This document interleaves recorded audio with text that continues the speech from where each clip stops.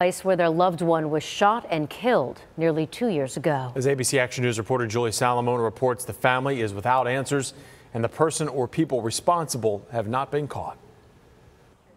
Eduardo Crespin's family grieves every day. On Monday evening, they returned to the same apartment complex where he was shot and killed nearly 2 years ago. They're running free while, his whole family is still mourning his loss and still crying because he's not here. His family handed out flyers in the Lake Cathy Apartments in Brandon, where the shooting happened in October of 2020.